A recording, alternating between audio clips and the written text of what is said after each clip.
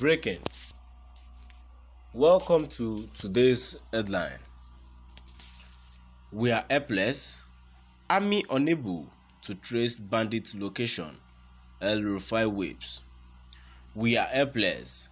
Army unable to trace bandit location. El-Rufai Wēēps. To my dear listeners from wherever you're listening from, stay tuned as I read today's news. Kaduna State Governor Nasir El-Rufai yesterday lamented his administration's helplessness following the inability of security operatives to locate the hideout of bandits terrorizing the state. El-Rufai spoke to journalists after his meeting with President Muhammadu Buhari at the State House, Abuja, to brief him on the security situation in the state, where terrorists recently killed no fewer than 40 persons. He noted that the security agencies operating in the area have been overstretched despite the many security institutions in the state, as they are involved in operations in all parts of the country.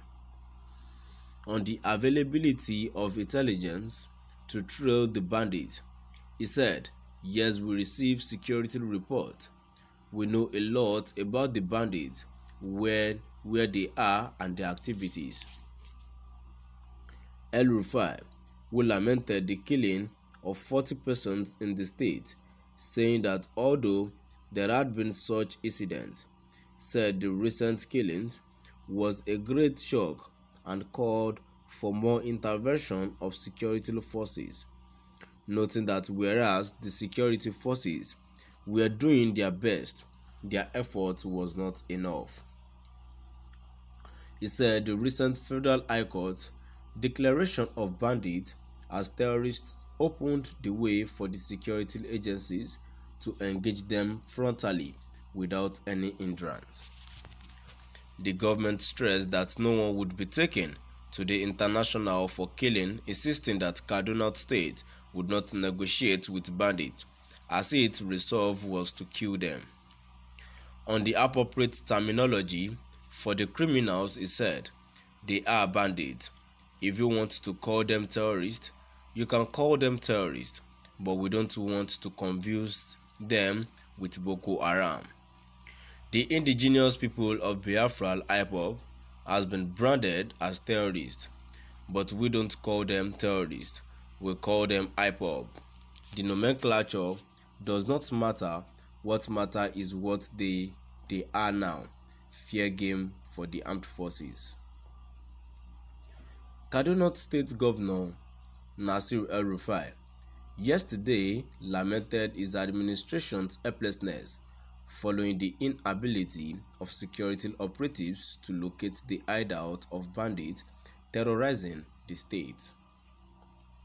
El-Rufai spoke to journalists after his meeting with President Muhammadu Buhari at the State House, Abuja, to brief him on the security situation in the state, where terrorists recently killed no fewer than 40 persons. He noted that the security agencies operating in the area have been overstretched despite the many security institutions in the state, as they are involved in operations in all parts of the country. On the availability of intelligence to trail the bandit, he said, "Yes, we receive security report. We know a lot about the bandits, where they are and their activities."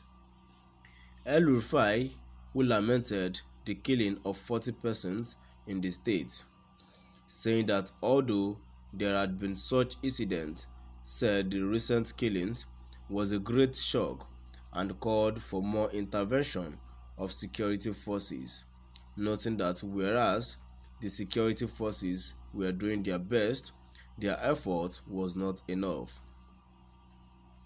He said the recent Federal High Court declaration of bandits as terrorists opened the way for the security agencies to engage them frontally without any hindrance.